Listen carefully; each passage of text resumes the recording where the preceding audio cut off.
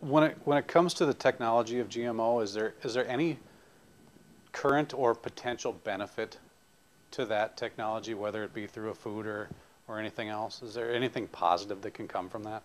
I'm not against genetic engineering per se.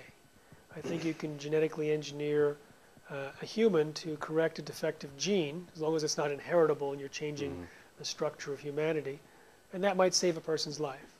We can genetically engineer new medicines or cheaper medicines in a factory, but we have to really be careful to account for the potential dangers.